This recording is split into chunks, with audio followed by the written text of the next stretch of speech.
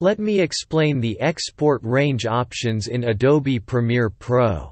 Range means the duration of video to be exported. Several range options have these meanings as shown. If I select entire source, Premiere Pro will export all clips up to this point. It will also export this gap between clips, but it will not export the gap after the last clip. These digits show the current position of playhead, whereas these digits show the duration of in and out points. If I select the second option of source in, out, the Premiere Pro will again export the duration up to this point. Please focus on this number. If I move the second clip, then both options will now export up to this duration because Premiere Pro has automatically reset the in and out points. So, then what is difference between entire source or source in, out? Let's understand it.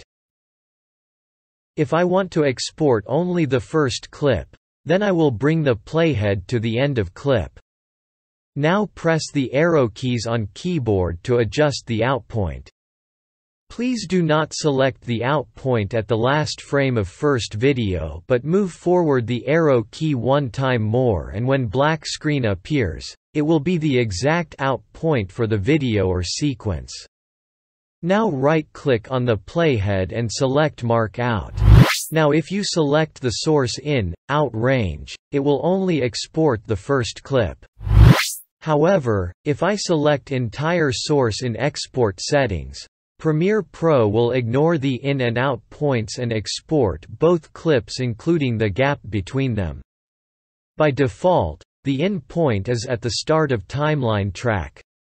I can reset the in point by dragging the playhead, then right-click and select Mark In.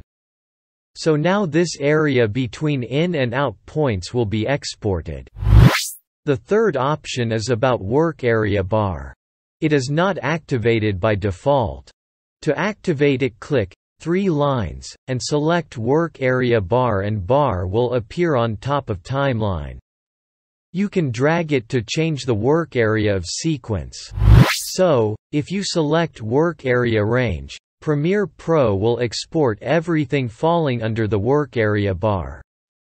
If you select the fourth option of Custom, you can specify the in and out points by dragging the brackets in Export window.